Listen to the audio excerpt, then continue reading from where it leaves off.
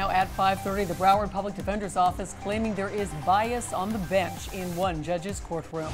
We're talking about Judge Elizabeth Scherer, who oversaw the MSD killer's trial and sentencing. The public defender says she showed obvious animosity towards him and his attorneys, and now they are taking drastic action. Local 10's Andrew Perez explains.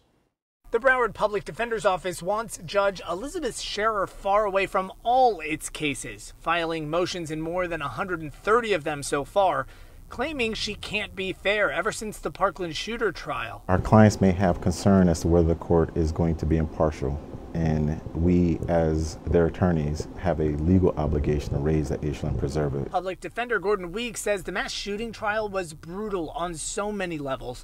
The temperature was hot, he says, even by the judge, especially during sentencing, when he believes his own attorneys almost became like a public enemy number one. I saw a building of anger, and I saw that being directed largely to the work that the attorneys were compelled to do. You are being disrespectful. You know what? I don't want to hear it. I don't want to hear it. Well, Judge, you're insulting me on the record. This follows years of tough talk and back and forth with the judge, including this exchange when they felt that Judge Scherer was allowing hateful speech on the stand directed at them personally. You're out of line. In fact, you're excused. Sit down, Mr. Weeks. Please do not summarily dismiss me. I'm summarily dismissing asking you. the Go court. sit down. Then there was the hug with prosecutors. Weeks says his office has gotten so much hate since. You dumb.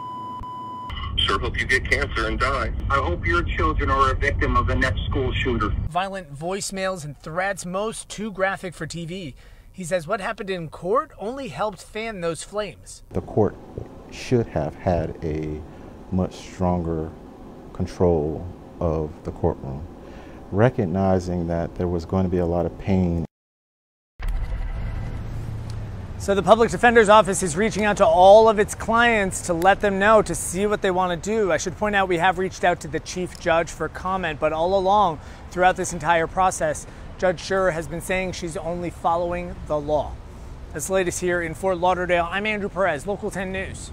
All right, Andrew, very controversial indeed.